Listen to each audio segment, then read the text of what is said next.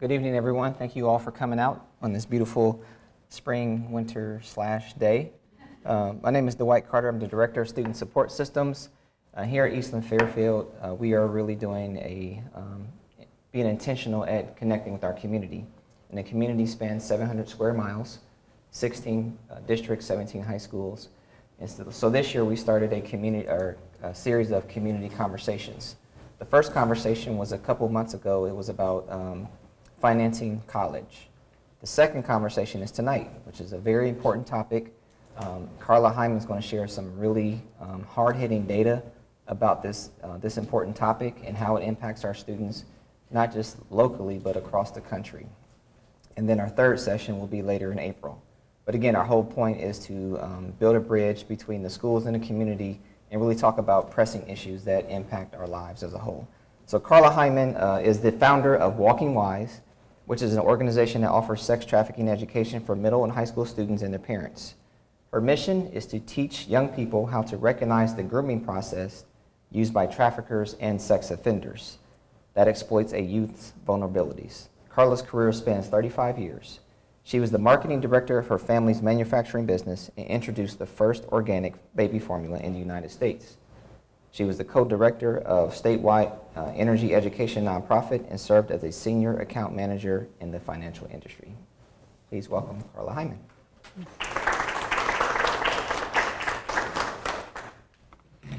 Thank you. Thank you for coming tonight. I appreciate you taking the time to learn about sex trafficking and how important it is to teach our kids about this crime. I'd like to thank Dr. Miller and Mr. Carter for supporting our program by enabling us to pilot Walking Wise prevention education in your schools. Before I get started, I want to acknowledge that conversations about human trafficking and sexual abuse can create anxiety. So if at any point during this presentation you would like to step out, please don't hesitate. I encourage you to do so. So for the parents that are here tonight, I'm just curious if this is your first opportunity to learn about sex trafficking. If it is, would you feel comfortable raising your hand? Okay, great. If you have any questions, please feel free at the end of the presentation to ask questions if you want to jot them down so you remember.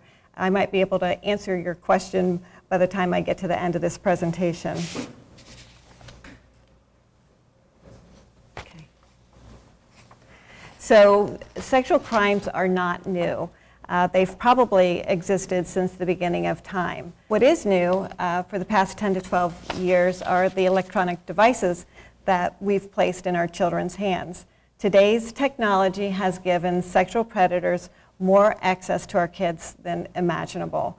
It's escalated to the point that the U.S. Department of Education has produced guidelines that they've shared out that they would like school districts to begin to provide sex trafficking education to kids.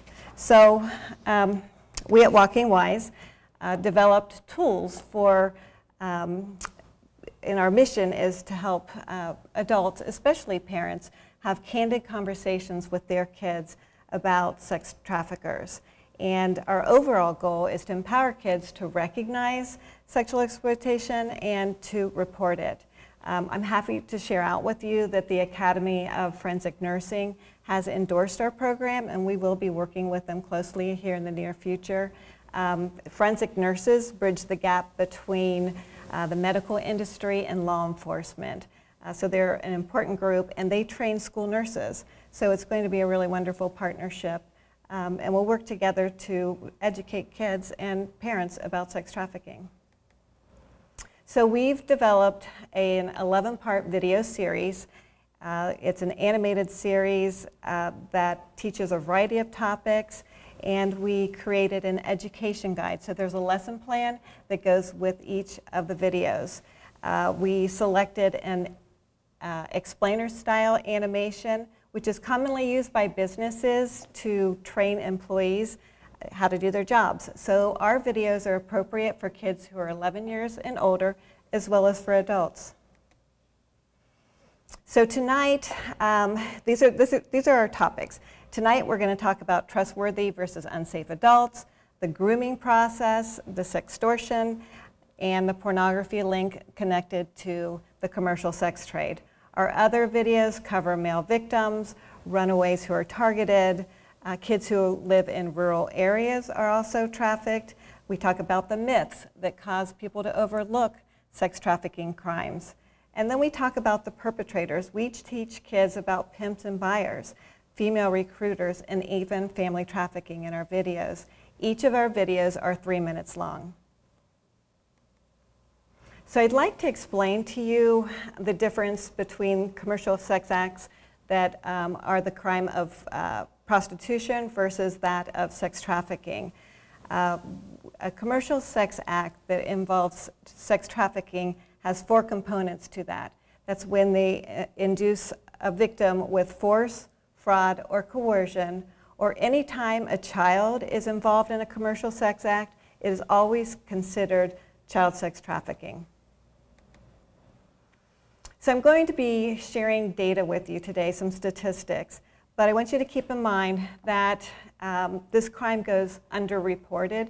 So a lot of times the populations used for studies or the focus groups used for surveys can be limited. And so the data might not fully represent the issues, but it is a good place for us to start to learn about the subject matter. So why do these crimes go underreported? Children are reluctant to expose the abuse against them out of shame.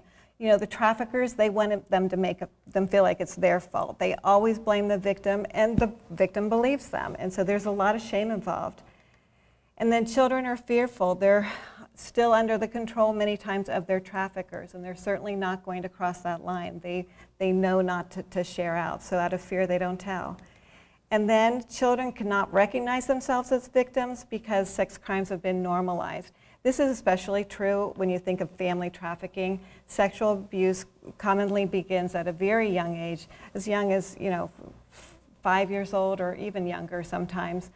So it's normalized for them. By the time they get older and they start being trafficked, they think their peers are having the same experiences. The one thing we do know, though, is human trafficking is the second leading criminal industry in the United States. Sex trafficking is believed to generate $32 billion annually. This tends to be a cash transaction, so again, this is just an estimate.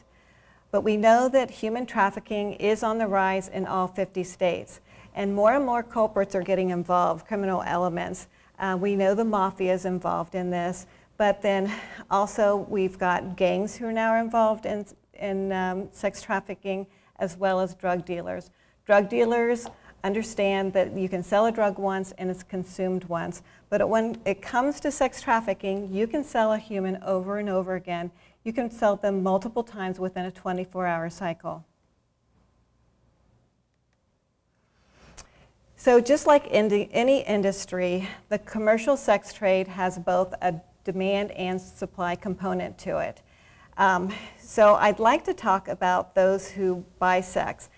Until recently, these folks tend to get overlooked. We'd focus on traffickers or pimps, survivors and victims, and not a whole lot of discussion in earlier days about those people who buy sex. But that's starting to change.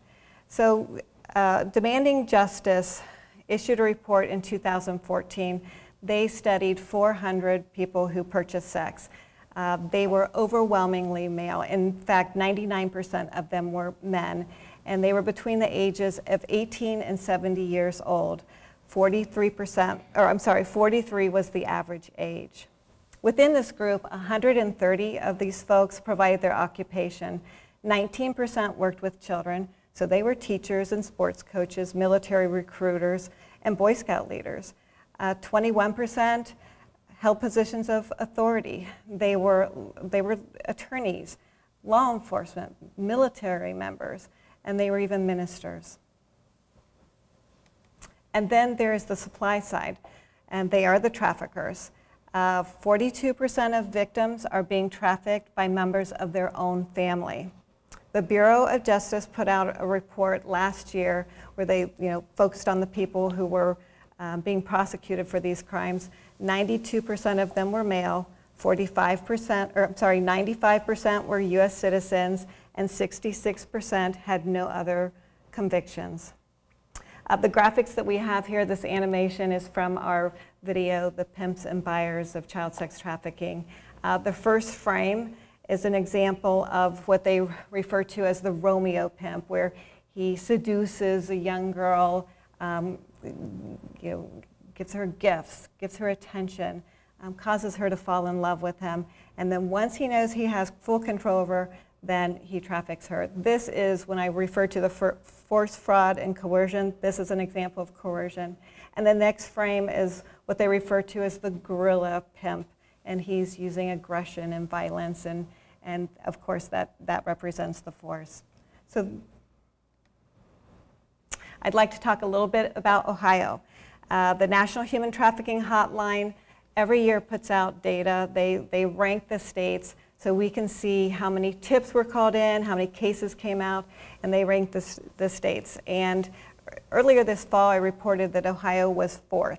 And when I went back in for this presentation, they're reflecting Ohio as being 6th in the nation for the number of tips and cases that are revealed. So that made me really curious. I thought, well, okay, what has changed? So I thought I would just go ahead and chart this out for you so you can see where we fall. We did have about nearly 1,200 reports, or what they call signals, and that would be calls that are made to the tip line, text messages, chats, emails, or online tips that are filed. We had 291 cases and 424 victims. There are 8 other states that are trailing closely behind us. So yes, we are 6th in the nation for trafficking. But this is what I'd like you to consider. So this does not look good. But what if we spent our time, our whole mission here at Walking Wise is to educate parents, educate teachers, and students. What if we all knew what trafficking looked like? And so we're all sending in signals, we're all reporting it. Suddenly, we're going to show at the top of this chart as being number 1, but we wouldn't be number 1 as far as, in a negative light. We'd be number 1 fighting this crime, and that's the goal. But for right now, we're 6th in the nation, and why is Ohio conducive to trafficking? Well, we are the 7th most populated state in the nation. We've got 11.7 million residents. Ohio's location is within a day's drive of 50% of the U.S. population, and our highway network is 10th in the largest in the United States. So that means traffickers can transport their victims in and out of our state, or sex buyers can easily flow in and out of our state. And I'd like to talk about Columbus, Ohio. Again, the National Human Trafficking Hotline ranked the top most populous cities in the nation, and they ranked Columbus at 9th in the nation. So I talked to a detective at the Central Ohio Human Trafficking Task Force and asked him what he wanted all of us to know about Columbus, Ohio in terms of trafficking. And he said that both drug and sex traffickers target Columbus, Ohio, and that's because of our affluent suburbs. We have a lot of wealth here in Columbus, Ohio, and if you think about our many corporate headquarters, universities, we've got a thriving medical industry, there's a lot of success in Columbus, Ohio. And he also pointed to the fact that we've got something really unique, and that's our 270 freeway. It circles Columbus. And so if you think about our wealthy suburbs, they also circle that 270. They circle Columbus. So traffickers keep their victims on the move at serving sex buyers in our wealthy suburbs. And by keeping them on the move, that makes them undetected. But our lawmakers have been hard at work fighting this crime. Our governor has expanded our human trafficking task force to 6. He doubled them, so we now have 6 of them. According to the detective, there are about 25 full-time officers who work these task force. In 2021, we have our own hotlines that people can call in tips to, and we had about 600 calls. So those 25 officers, they have a big job. They are interviewing potential victims or people who are making the reports, as well as fighting this crime. I also want to share with you that our lawmakers have passed laws that are putting stiffer penalties against those people buying sex. For example, when they're convicted, they have to attend John School now, so that they understand the crimes that they're committing, that they understand that a lot of times there's children involved. There was a recent study of women who had been trafficked, and the majority of them said that they were trafficked younger than the age of 16. So yes, they were adult women being trafficked or part of the prostitution, but they were trafficked as children. And this is something that people who are buying sex don't always understand. And then recently, this past December, Aaron's Law was passed, and this means that Ohio schools will now be providing sexual abuse education to kindergarten through 6th grade. It took 7 years to pass this legislation. We are now joining 37 other states. Erin is a woman who was sexually abused between the ages of 6 and 8. She was abused by a neighbor and then later abused by an older cousin, I believe. And so she is responsible for this law. She's from Illinois, and they were the first state to pass it. And her mission is to get Aaron's Law in every state. So why is this so important? Well, according to the CDC, 1 in 4 girls and 1 in 13 boys are sexually abused during their childhood. And I'd like to share with you that we have a video, Male Victims, and in that video, we explain that boys are very, very reluctant to report crimes against them. And so this 1 in 13 is a pretty big number, and you know, me personally, I wonder if it's the reluctance that makes that number so large. And then something else is that 91% of the sexual abuse is perpetrated by someone known and trusted by the child or the child's family. This is an issue that came to light to us when we had our first 10 videos that were made. We had 25 subject matter experts, forensic nurses, law enforcement, social workers, and even victims that looked at our videos, and we adjusted them based on their advice. At the end, they said, you need to make a video to teach kids the difference between a trustworthy and an unsafe adult. And this is why, because the perpetrators are those people that the kids think they can trust. So why is it so important for a child to have a trustworthy adult in their life? It's because it reduces vulnerability. Children are more likely to report sexual abuse, and predators are less likely to target a child with a trustworthy adult in their life. So I'd like to share our first video with you. It is 3 minutes long, and it does explain the difference between a trustworthy and unsafe adult. The trustworthy versus unsafe adult. Ever bought something and wondered if it was authentic or a knockoff? Often the differences are subtle. It can be just as tricky to distinguish between a trustworthy and an unsafe adult. Sometimes, unsafe adults try to gain access to young people by first deceiving parents and other adults into believing they're honorable people.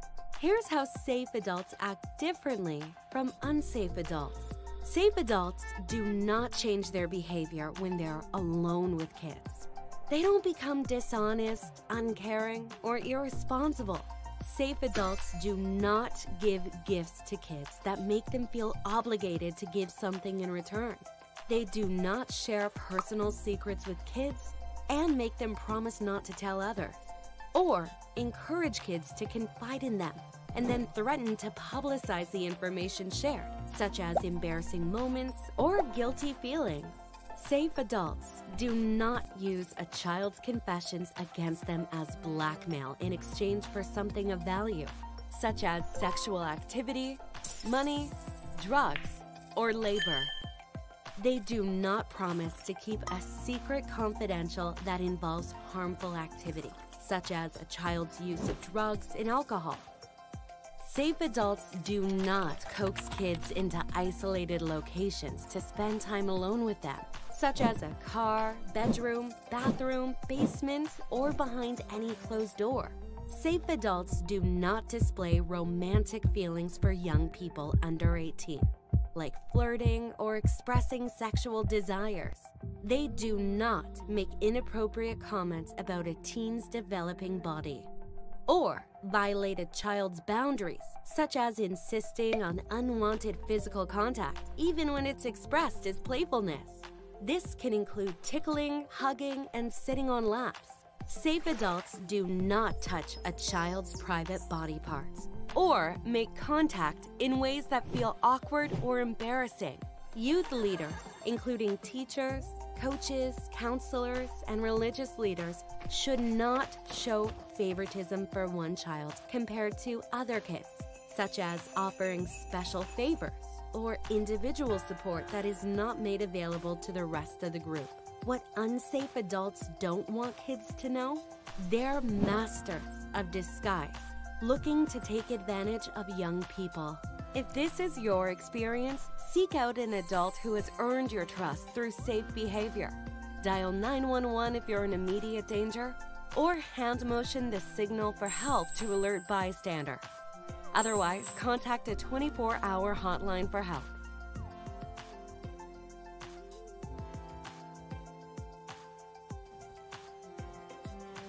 As I mentioned, our education guide has a lesson plan that goes with this, and there's about 10 questions and answers that would support a conversation that an adult could have with a child after watching the video. So I'd like to talk about the grooming process. Traffickers begin targeting teens very early in age. They tend to start the grooming process around ages 12 to 14 years old, and according to a few U.S. studies, the trafficking really begins for teens around ages 14 to 16 years old. So the risk factors, I'd like to go through them one at a time with you. Sexual predators identify vulnerabilities in those that they prey upon by getting to know their victim. So they'll just come alongside a child, they'll get to know them, they'll start earning their trust by giving them gifts or just becoming a trusted friend to them. And then as they're in that process, they'll start identifying the child's vulnerabilities. And then over time, they'll use those vulnerabilities against the child and coerce them into trafficking. And if we think about ourselves, we all have vulnerabilities. And they change as we age. For grandparents, they should know the risk factors for elder abuse, just like children need to know the risk factors for sexual abuse and trafficking. And so the goal is for the kids to understand the list of risk factors and think about their own personal lives and which factor might really exist in their life so they can be aware if someone starts to take advantage of them. So children who have experienced emotional, physical, and especially sexual abuse are targeted by groomers. Those with poor self-esteem, kids who have been bullied or lack friendships or submit to peer pressure. Kids who use social media platforms without the proper privacy settings are definitely susceptible to groomers. Those with older boyfriends and girlfriends, and particularly when drugs and alcohol are being introduced to them. Kids who live in poverty or have volatile home lives, they're going through divorce or a death in the immediate family. Again, that is a perfect time for a trafficker to come in and start comforting the child and earning that trust. Kids who have a history of running away or are homeless, or those especially living in foster care, are vulnerable to groomers and traffickers.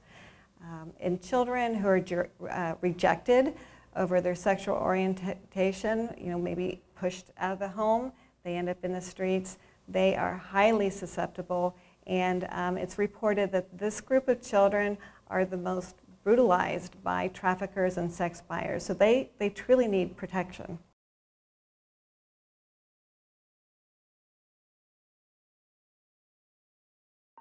the grooming process of child sex trafficking.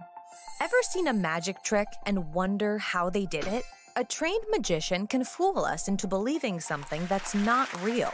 Similarly, a groomer is a person who is skilled at tricking young people into sex trafficking. Groomers and sex traffickers are often the very same person, hidden in plain sight. They aren't always old and creepy. Groomers can be anyone and any age. A man, woman, neighbor, or family member. They can even be a peer or friend. Groomers are tricky opportunists. They're always on the lookout for unsuspecting kids. They try to connect through social media apps, video game chat rooms, and in public places like concerts and shopping malls. Here are ways groomers might manipulate and brainwash. They often want victims to feel rescued by working to fulfill their every need. Sometimes, groomers seduce young people with expensive gifts to make them look older and glamorous. They may try to become a trusted companion, push boundaries with sexual advances, or promote experimenting with drugs and alcohol. Groomers might disguise themselves by developing a close friendship with the child's parents. They often profess a deep love for their victims, making them feel like the luckiest person in the world. But then, they'll slyly begin to dominate, convincing the victim that life cannot be lived without them. They often dislike the child's family and friends and eventually isolate them. These dangerous traffickers create strict rules and dictate who victims are allowed to talk to. Once in control, sex traffickers use all kinds of tactics. They will often command a victim's daily schedule, demand money or require the performance of sexual acts for cash, shame kids, convincing them their drug use and sexual encounters will be exposed, use blackmail, threatening to hurt the victim's family if they tell anyone, take the child's freedom, sometimes through violence and drug addiction, claiming them as their private property. Traffickers often label victims as prostitutes, drug addicts, and criminals, convincing kids they'll go to jail if found out. What traffickers don't want kids to know is they're being set up for child sex trafficking. If this is your experience, reach out to a trusted adult. Dial 911 if you're in immediate danger, or hand motion the signal for help to alert bystanders. Otherwise, contact a 24-hour hotline for help.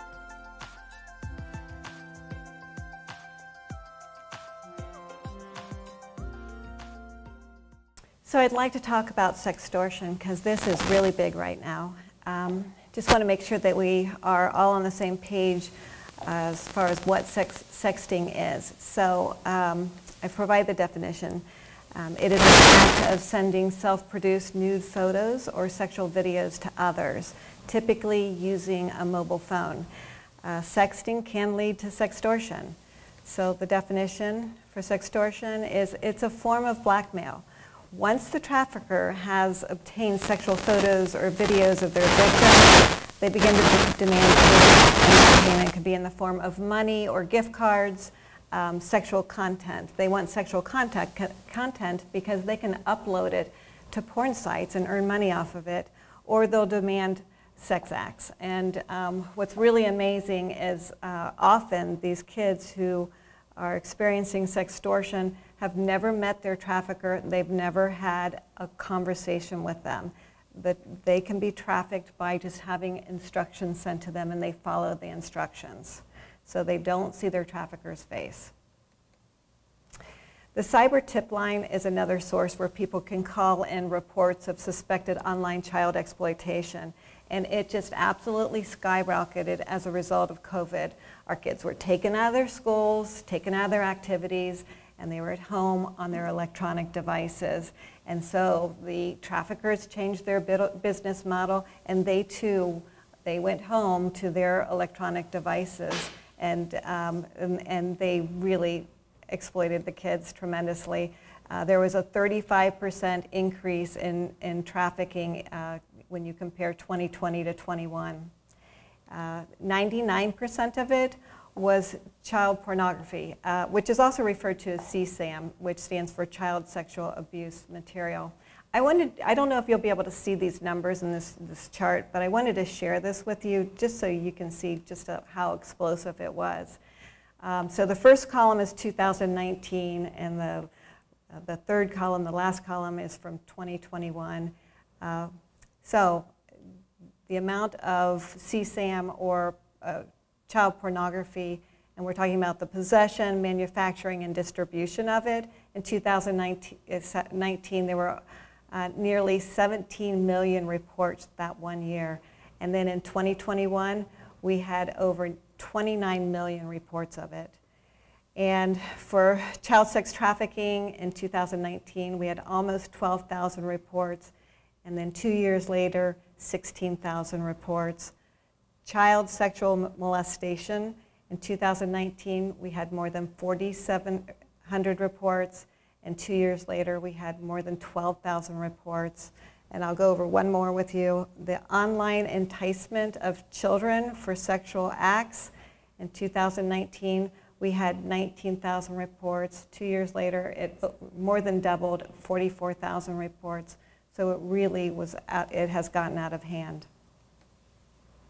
So I'd like to talk about sexting, the self-generated photos. An organization called Thorn has done tremendous work. This is an organization that was founded in 2012 by actors Demi Moore and Ashton Kutcher, and they really have done some amazing work. They have created software that has really helped law enforcement, and also another set of software, it's enabling them to take pornography of children off these porn sites. They do a lot of studies. So they measured sexting behavior of 600 children ages 13 to 17 years old. And they found 1 in 5 girls and 1 in 10 boys said that they had shared self-generated nude photos and videos. 1 in 3 of those kids who shared said that they shared the material with someone they had not met. 40% of the group believes that sexting is normal conduct when in a romantic relationship.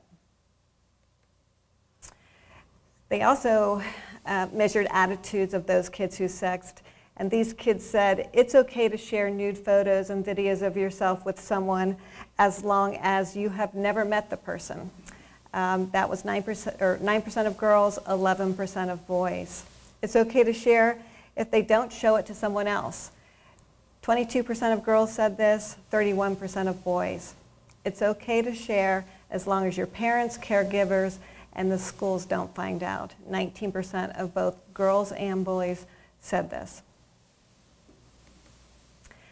In looking at their website just today, Thorn had in gigantic font, 22% of minors are sexting right now. So that's a lot of kids. And I want to share with you as well, in December, this past December, Homeland Security and the FBI sent out a security alert letting parents know that last year sextortion was explosive. They had a 1,000% increase in sextortion. The primary target was boys 14 to 17 years old. There were 7,000 reports of it and 3,000 cases. And in some of the literature that was put out, a dozen boys had committed suicide. The culprits were out of Nigeria, and they're posing as young teenage girls. They send a photo to a boy, and over time they convince the boy to return a photo back. So it's important that parents explain this to both boys and girls. The sextortion scheme of child sex trafficking. Ever think extortion only happens to wealthy people on TV? The evil villain uses humiliating photos to blackmail the successful politician for money. Cell phones make kids vulnerable to a similar crime called sextortion. Kids are pressured to send naked photos of themselves. Then they're threatened to comply with ruthless demands to prevent humiliation. Sextortion can be committed by anyone, including exes, cruel classmates, and dangerous online predators. They often threaten to reveal photos to family and friends as blackmail. Sexting photos can seem harmless, especially to kids who have been exposed to online porn. But it's illegal to text or email nude pictures of kids, even self-produced images. Law enforcement classifies these photos as child pornography. Social media apps create a dangerous entryway for sexting and sextortion. Here's how electronic devices create the perfect storm for sextortion. First, young people can have a natural tendency to trust and share. Second, the hidden sex traffickers ooze with kind, reassuring, and inquisitive replies. Posting photos and comments is like dropping breadcrumbs for manipulative strangers to follow. Over time, posts reveal your age and activities, where you live and attend school, and the stability of your relationships with family and friends. Child sex traffickers have a knack for recognizing lonely, unhappy, or self-doubting kids. They gather the breadcrumbs shared online, then cleverly engage them in conversations. This is called the grooming process. Nobody gets me. I understand you. I'm so bored. Is your family ignoring you again? I'm so ugly. You're the prettiest girl I know. Really? You think I'm pretty? Yeah, and you have a hot body. Once the request for sexual photos begins, the pressures don't let up until kids give in. These private photos are prone to be circulated as a weapon against them. The demands for more photos, money, or in-person meetups are enforced with threats against kids and their families. After all, social media posts can give sextortionists a roadmap to our homes. What sextortionists don't want kids to know is they're a victim of coercion, but the law is on our side. If this is your experience, reach out to a trusted adult. Dial 911 if you're in immediate danger, or hand motion the signal for help to alert bystanders. Otherwise, contact a 24-hour hotline for help.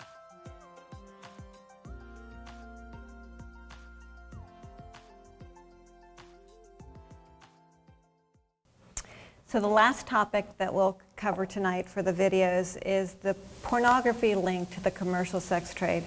And to be honest, I have to say that I spent 20 months researching sex trafficking, and when it came to pornography, I guess because pornography is very graphic, there's nothing hidden to the imagination, the studies and the research was so graphic, it was a very difficult thing to read. So I think this is one of the most important subjects to talk about with kids in addition to the sextortion. Pornography is being pushed to our kids. It starts at 11 years of age, which is average. Why do kids view the pornography? Well, 62% of kids 11 to 13 years old who viewed the pornography said that it was unintentional. You know, it's pushed to them. Well, why does that happen? Well, they start pushing pornography to kids. It's free. They want kids to have full access to it. It's addictive, just like gambling and drugs. It's addictive. And so by the time they turn 18, you know, this is a thriving industry. They can pay for subscriptions. And so that's the whole intention behind pornography, porn sites, is for paid subscriptions. 63% of teens who intentionally searched for porn said they did so for sex education. So if you think about that, you know, they're curious, they want to know what the expectation is of them, and so they're going to pornography to find out. The studies indicated that boys view pornography alone in secrecy, but girls view pornography with their boyfriends typically. And a lot of girls are viewing pornography. So again, they want to know what the expectation is of them. So what is pornography? Back in the day when Playboy first published, it was photos of nude bodies, and then, you know, for those of you who are old enough to know when Hustler came out, you know, people really got upset because it was so graphic. But now, pornography, the definition of it is, it's a product that displays nude bodies and sex acts, often involving aggression, violence, and rape, typically inflicted upon women. So how is pornography delivered to children? Through song lyrics, music, photos, videos, gaming, and cartoons. 86% of pornography is viewed using mobile phones. And the most common, according to a study with kids, the most common platforms identified by the kids that they viewed the pornography was Snapchat, Instagram, and Twitter. Studies reviewed that the teens seeking the porns on these platforms paid for it, a lot of them. So I want to talk a little bit about animation. Anime and manga is an animation that was originated in Japan, but it's very popular in England and in the United States. Usually the features of the characters are large eyes and small nose and small mouth. And from what I can tell, there's nothing wrong with this animation. But unfortunately, hentai is pornographic anime and manga.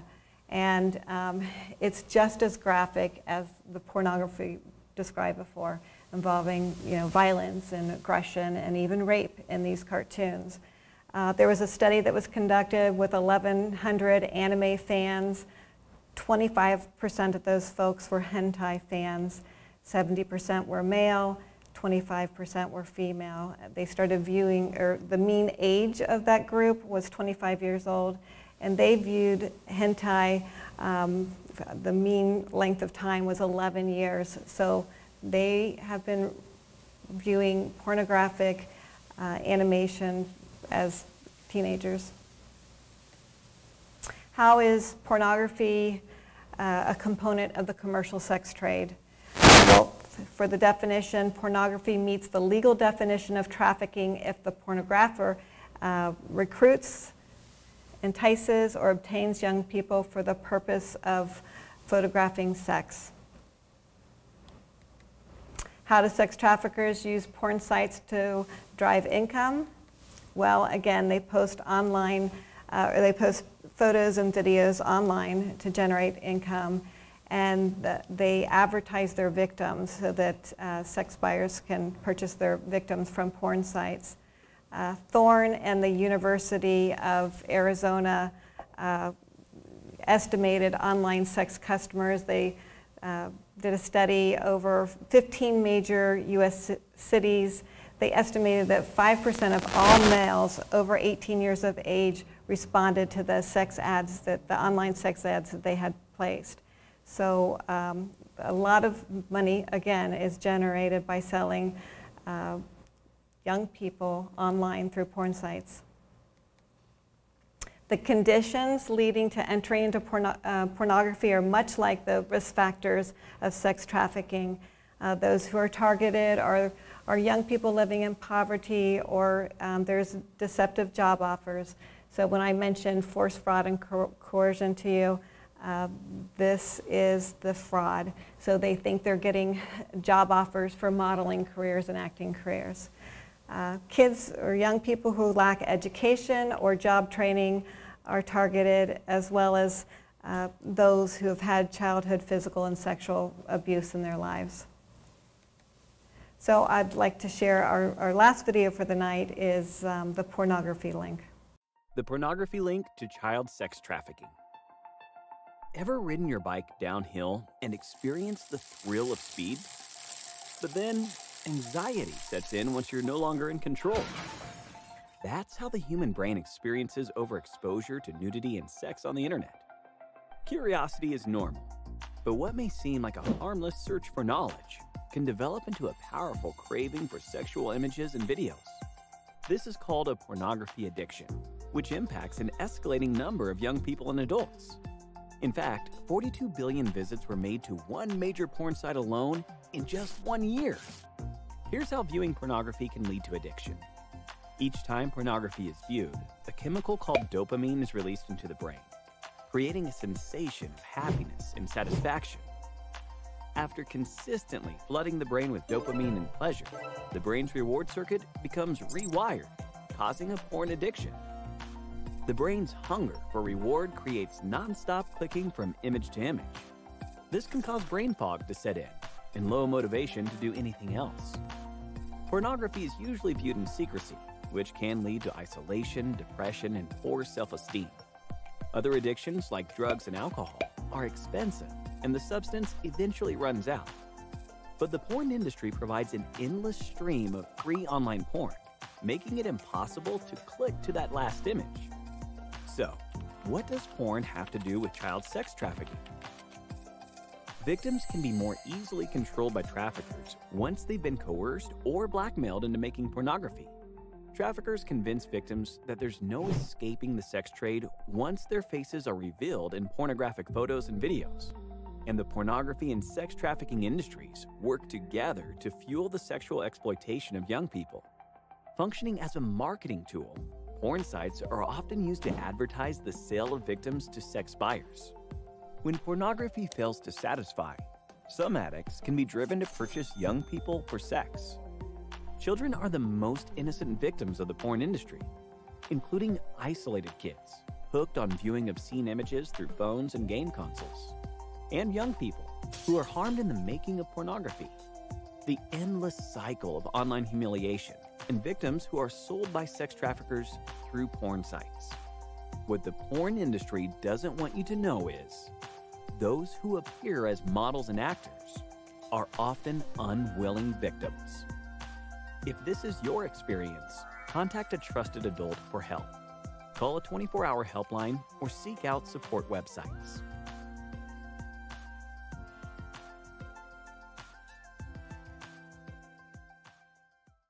So the last thing I want to talk about tonight are the indicators that show up when a child's being trafficked. And I guess I've saved this for last because I think this is one of the most important things we can walk away with is what are we seeing out there when we're looking at children? You know, a lot of times an indicator might be obvious, right? But usually they're subtle. It usually takes a lot of indicators to really show up, and it takes a community often to do that. And where do kids spend most of their time? They spend it, you know, at home with their parents or at school. And so it takes that community. If you think about a bus driver has a lot of times a direct viewpoint to a child's front door or the bus stop, and they get a feel for who's sitting at the bus stop waiting for that child.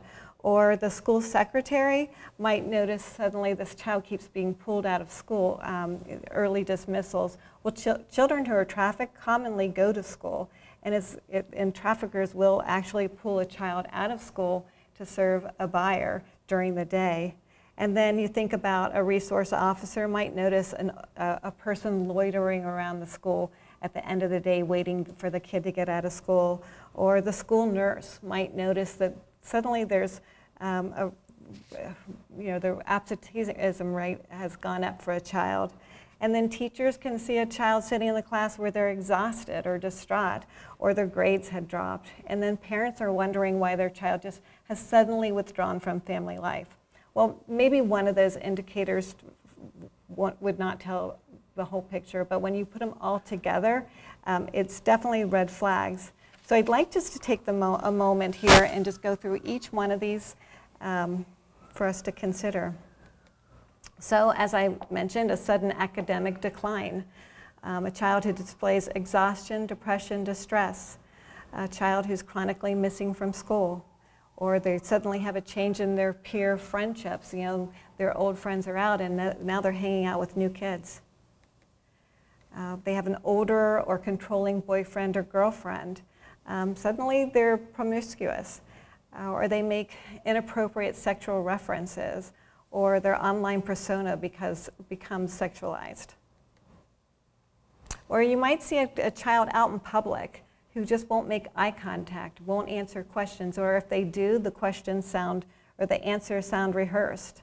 Suddenly you see a child who has a new phone, new clothes, expensive jewelry. They suddenly have excess of cash, or they have credit card in hand. Or a child who has a change in appearance or personal hygiene, or suddenly their physical health starts to decline, or they look malnutritioned, or they could appear inappropriately dressed for the season or the weather. As I mentioned, children will be transported from a warm state to, the middle of winter wearing summer clothes. That's definitely a red flag. Or kids who show signs of physical trauma, such as scars, bruises, new tattoos. Traffickers, they brand their victims with tattoos. And then when indicators really show up is when a child starts talking a lot about traveling to other cities or out of state frequently, or it becomes apparent they have multiple sex partners, or they're actually being seen at disreputable hotels or motels, or they're hanging out with people that are gang members, or known to be in trafficking or drug dealing. So, thank you so much for your time.